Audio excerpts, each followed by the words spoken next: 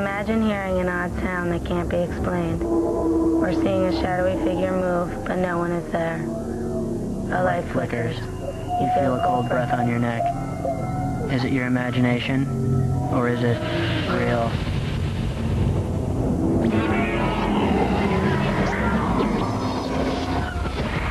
September 4th, 1998, Savannah, Georgia.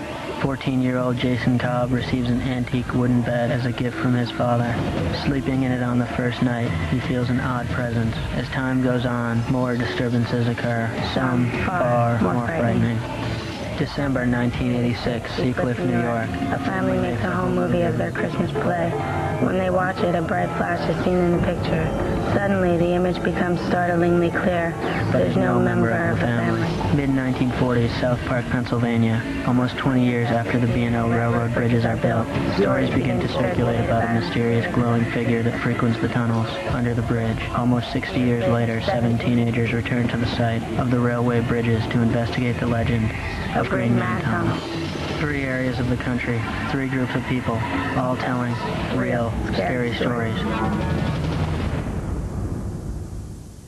When Jason received the antique bed as a gift from his father, he knew it was old. He knew it had history.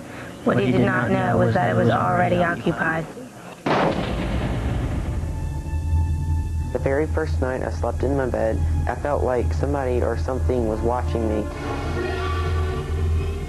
There was something that was going on in his room that we couldn't explain. It was amazing how many different ways he was communicating with us. They don't go to the light when they first die. They're going to kind of stay where they died. I guess it was his bed and he couldn't leave it. Me and my dad like to go to antique shops and auctions. Jason and I went to the gallery, the antique auction gallery, and we were in hopes of finding an antique bed for his Christmas present. In the corner of the auction company was this bed. The very first night I slept in my bed, I felt like somebody or something was watching me. They were leaning over my bed and just staring at me. The very next night, I felt like a cold breath was like somebody was breathing on my neck. You know, I thought it was just a draft or something. When this happened, I didn't tell my parents because I thought it was just me being a little paranoid. The last thing I thought it would be was a ghost, you know, messing with me. On the third night, I saw the pillow in my room. It dented in and it was flattened right in front of my eyes. And that's when he came to talk to me. My mom didn't believe me. And I said, Jason, there's got to be a logical reasoning for it. Well, I had a picture of my grandparents on one of my nightstands. The next morning when I woke up, my grandparents' picture was shattered. And that's when my mom was a little hysterical. She knew it wasn't me because I wouldn't break my own grandparents' picture. That's when we went to his daddy and said, there's something going on here. He says, well, it must be a spirit or a ghost or whatever. Then it entered into my head to ask the spirit if he wanted to tell me his name. He said, whoever's out there, whatever you want. If you're here, write something to us. And I put down a pencil and paper. Walked out of the room. Shut the door. When we came back, he had wrote down Danny 7. That pretty much freaked me out right there. I found it very disturbing. I didn't want to sleep in there at all. Even though I said I've always believed in spirits and ghosts, but it was always somebody else's experience. It never was my experience. He wrote a note about his mother died in the bed in 1899, and that made us kind of sad, I guess, but it was kind of confusing because we didn't know if his mother had died in the bed or if Danny had died in the bed. He liked to play little jokes on us. He didn't want me to sleep in the bed at all. That was his bed. I laid on the bed and said, Danny, this is my bed now. I was turned around to the closet where I couldn't see the other wall. I heard something cling off the wall. He said he heard it come off the wall. And I turned around and it looked like it was hovering right where it was hanging. And then it came flying at me. His terracotta head came across the room. I moved out of the way and it hit the closet door and shattered into 1,000 pieces. I didn't know he had the power to do something like that. 10 minutes later, he went back to his room and it was trash. The curtains were down, the lamps was put down, the boys put the bed in the car again, and it went off to auction. And that's the last time it was at the house. When Danny's bed left Jason's house, so did Danny. The Savannah newspaper they had done a story on Danny's bed. My wife insisted that I purchase the bed. We had a security system and we never had any kind of difficulty with it. It was going off sometimes 2 and 3 times in the evening. A lot of our local customers that frequent the shop, they refused to come in. And so we decided to sell the bed. We had heard about Danny's bed, the haunted bed. And my daughter said, oh, I've got to have that bed. I've heard that he could get mad if you, sleep on the bed. That's why I never really messed with the bed. When I'd go in Danny's room, I'd feel a cold, damp feeling. Those who are willing to listen are sometimes also lucky enough to hear. Psychic Connie Brannon was brought in to listen to Danny. Danny is an energy form at this time versus a form like us, and he can manifest himself as a person, but he manifests his energy different ways. Spirits can attach themselves to anything, to a car, to a ring, anything in their prior life that was very special to them in some way. The bed was a family heirloom, so when he died, he prefers to come visit this. This is something he knows, this is something he's comfortable with. I'm hearing the bed needs to have its own special place where it's not moved anymore. I feel sadness. It's a deep, sad, lonely feeling. I don't want to sell the bed because I feel like Danny needs a permanent place, and if my home and my garage is the permanent place for him, then I'm happy with that. Who or what appears for a fraction of a second in the flash of light on Heather's family Christmas video?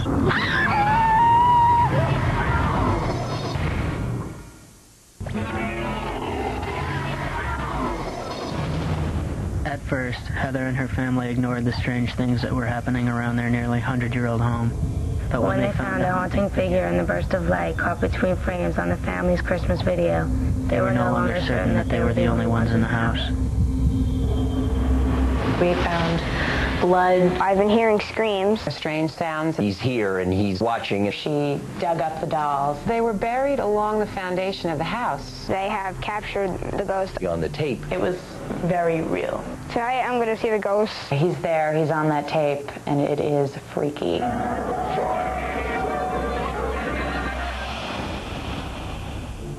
This house is pretty old. It's about 100 years old. It probably has some pretty juicy history to it. Over the years that we've lived in the house, we've had things that have occurred which we've always attributed to the ghost, his little ways of showing us that he's here and he's kind of watching and knows what's going on. This is a very, very friendly ghost. He's never hurt anybody. I was gardening in the backyard and unearthed a china doll that had been buried that looked kind of like a Cupid doll or something from the 40s. And then the next year, I think I was digging in pretty much the same place, and I dug up 2 more dolls. Well, he's always haunted me when I was a couple years younger, and he's still haunting me a little now. My 2 friends and I had a sleepover, and I got up to go to the bathroom, and it was pitch black, and I saw these 2 red eyes across the hallway staring at me. So I motioned to my friends. I said, look what I see. And we all saw it at the same time, screamed and ran downstairs. None of us came back up because we were too afraid to see what it was.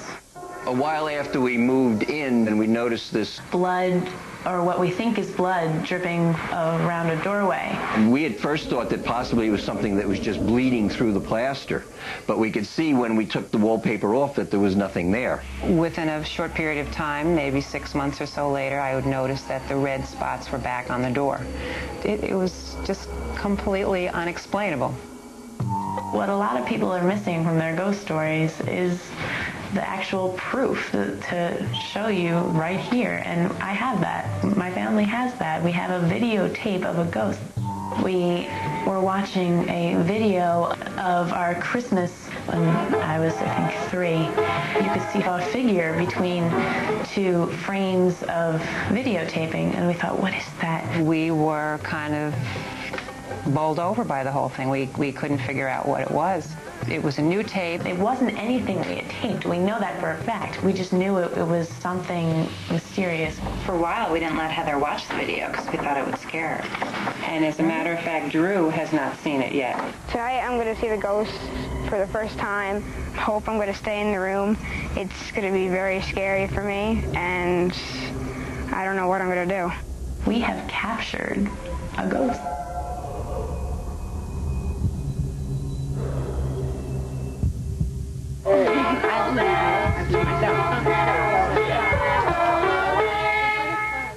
That's the lawn chair. Oh, you can. Flipping out is okay. You guys really. Yeah. I always flip out.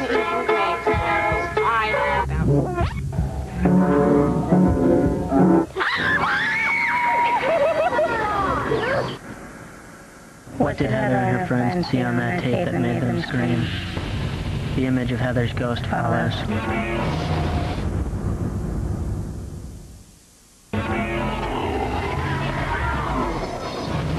Retired Special Agent Tom Vinton has worked on thousands of cases in his 27 years with the FBI.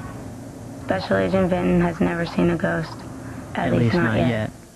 I have here the tape that is the original tape of that contains this alleged ghost. It was a new tape. It wasn't anything we had taped. We know that for a fact. I think a videotape is an excellent piece of evidence. You would want to freeze whatever frames there were that perfectly, or as best, identified the perpetrator. So why don't we go take a look at it? And this is rolling at regular speed, 30 frames a second. And you can see it's changing from one image to the other, and as it changes, you see a flash of what looks to be like a couple of flashes of red in there. So there is something there, it's just at regular speed. It's kind of hard to tell what it is, so let's go back.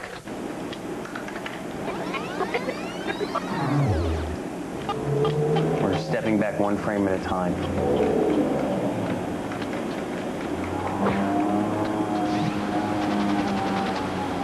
There it is. Okay, well that's not just a flash, there's something in there. Let's frame enhance it. And let's blow it up. And there it is. It appears to be a female wearing some type of Western attire that would be worn in the late 1800s or so. This appears to be a rifle, that being the butt and that being the barrel. Here you can see the rifle butt is close to the body. Here it's pulled away.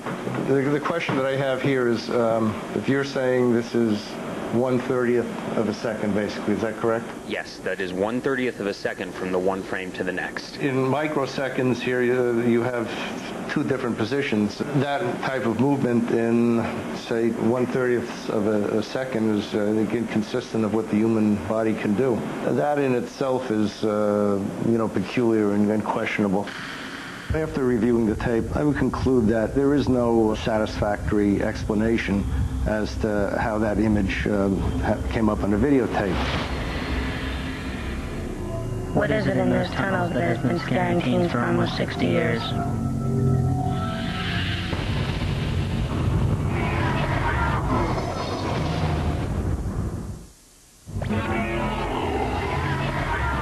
The legend of the Green Man has been passed down by countless South Park, Pennsylvania teens for decades.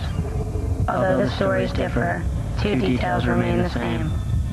There is a mysterious figure that haunts the railroad tunnels, and he does not welcome visitors. My name is Jonathan, and tonight me and my friends are going to go find the Green Man. I'm going to Johnny's Diner to meet Nick, Bria, Michaeline, Shannon, Addie, Tony. We're going to discuss our plans tonight. We're probably going to go to Green Man's Tunnel. He was telling me about that rumor from school, about that Paul kid that disappeared. It's not true. Yeah, it is. No, it's not true. Yeah. That tunnel was haunted. I am not going. I am not going. I want to go, but like, don't try to find out what actually. You act like we're never coming back if we go. It's not going to be a scary thing. You just go find out a story, look at a tunnel and leave. It'll be fine.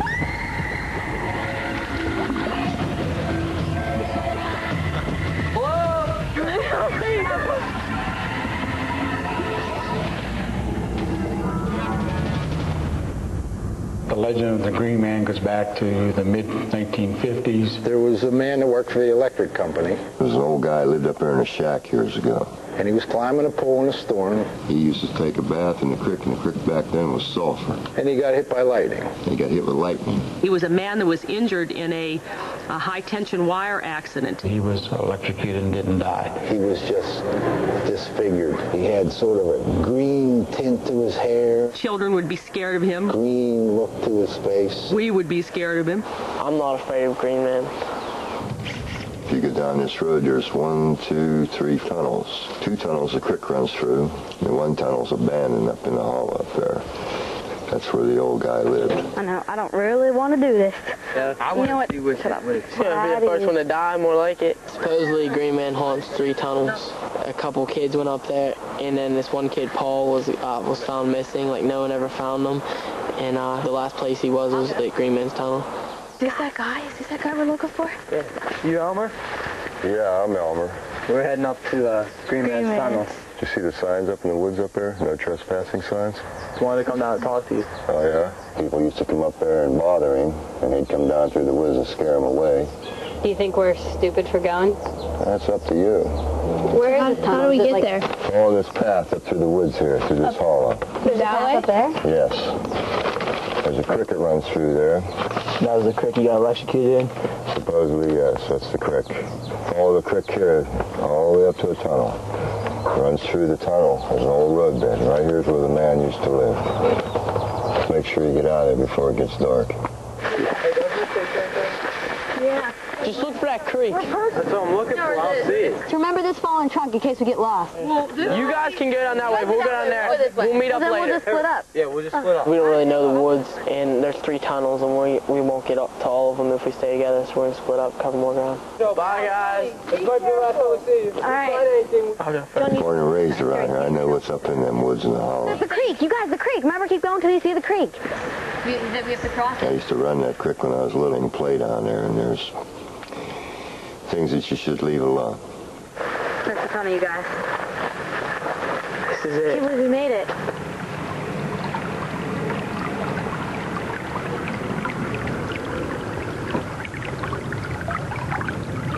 I'm not afraid to go in. You go first. Something happened there one day. Something had to start the story. I heard that the story is actually based on a true person, a real man that lived down there. I think he just wants to be left alone.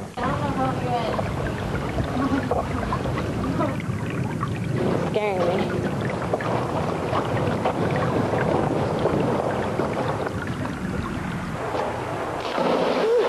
What was that?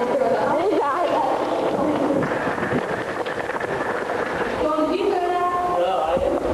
That was you. It was not me. I have a map and a flashlight. It was not me, I swear. We gotta find them.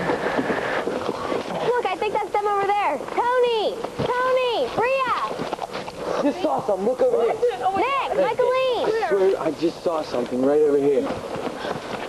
Finally! He wasn't down there. He wasn't down there. Yeah, what was it like? One guy wanted to show his girl, Green Man's tunnel, so he took her down there. And they got out of the car and he said, see, there's nothing going on here. And there was this man comes running out of the woods, and they both got in their car and locked the doors, and he's running around, jumping on the car, and of course they took off frightened. Well, there's like complete darkness in here. I don't think he's in here. We should go check another tunnel, guys. What? We should go check the other tunnel. I don't see it. I want to go home. He said we should be out of here when it's dark. Yeah, and it's been dark a long time ago. I think that he follows people through all the tunnels. I think he's in all of them. But mainly, I think he's in the 3rd one. You guys, look. It's the last one. I say we split up. Yeah, I'll go up. You'll go? Yeah. Oh, God. He's going to be in here. Because they've been in there too long. More of us should probably go in. We should find them. 2 or 3 or more of us should go up there. We haven't. I'll go in by myself. I don't really. You sure? You sure, man? Yeah, because we need. I mean, you need to stay with Shannon. We need to get in there.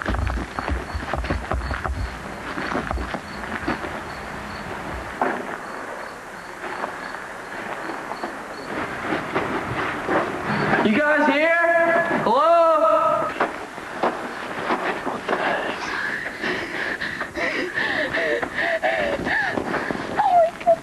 This is so gross.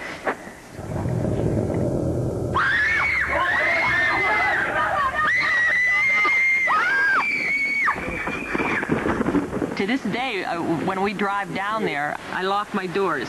and I close my windows. 33, 40, 50 years later, you got to believe, why is this story still hanging on?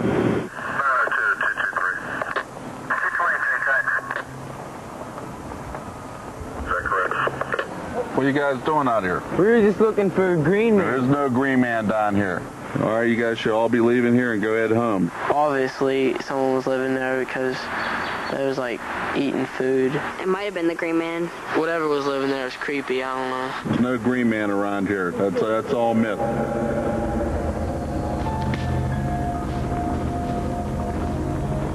These are the stories of real people from across the country who have had experiences with the unknown.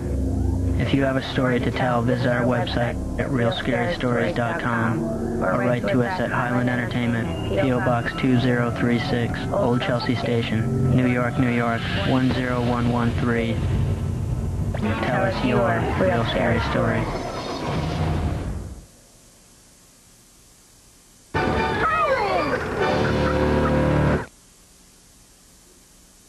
They're brothers. Why aren't you wearing a shirt? We're men. We don't have to wear shirts. We don't want to. I'm a little cold. Yeah, me too. And sisters. What's your problem? I don't have a problem. You both have problems. Can you feel the love? Ow! Seventh Heaven. Weeknights at 7, 6 Central on ABC Family.